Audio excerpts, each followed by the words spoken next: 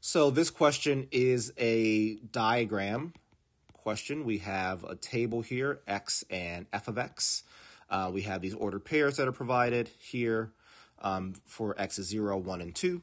And then the question goes on to say for the linear function, the table shows three values of x and their corresponding values of f of x. Which equation defines f of x? So anytime I see the term linear function or linear equation, I'm thinking of slope-intercept form of a line. In function form, that would be f of x is equal to mx plus b. Of course, we could also write it as y equals mx plus b. You just have to remember that y and f of x are the exact same thing.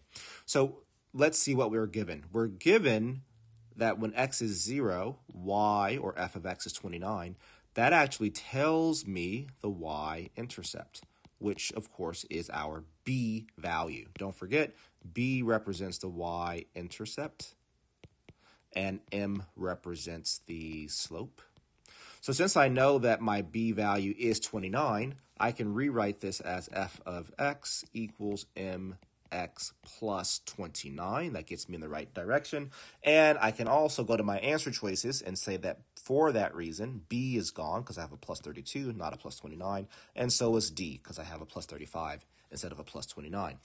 All that's left now is to figure out my slope. So how do we find slope?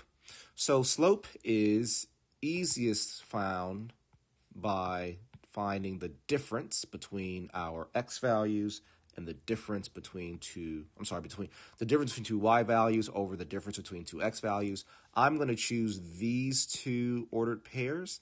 So for instance, here, this would be x1 and y1. This would be x2 and y2.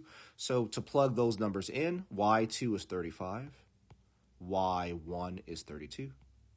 x2 is 2, y1 is 1, 35 minus 32 is 3, 2 minus 1 is 1, and therefore my slope, my m value, is equal to 3. So now, again, I have my full equation.